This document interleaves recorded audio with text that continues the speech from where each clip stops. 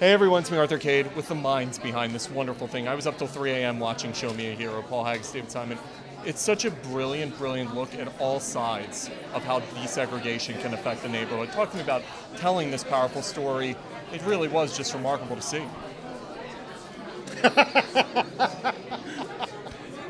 Talk to them. David? Talk to them. You know, here's what happened. David and Bill brought me a script that was brilliant. It was the truth.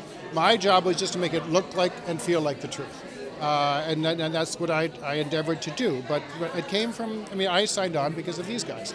I think I was proven right. It's a wonderful story, a deeply touching story that doesn't try to pander to any one side. It doesn't try to tell a simple story.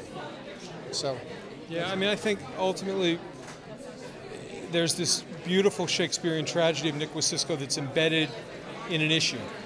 So you get to do two things. You get to drive the story with something that's about character and that, you know, is augmented by all these other stories of how this fight affected everybody in this place called Yonkers. But also you get to argue something. And we get a lot of fun out of like doing entertainments, and there's nothing wrong with entertaining people, and that's 90% of what our job is. But when the 10% kicks in and you actually can contribute to the argument that needs to happen, and race and the idea of a shared society is an argument that has to happen now. And we're seeing that all over the country.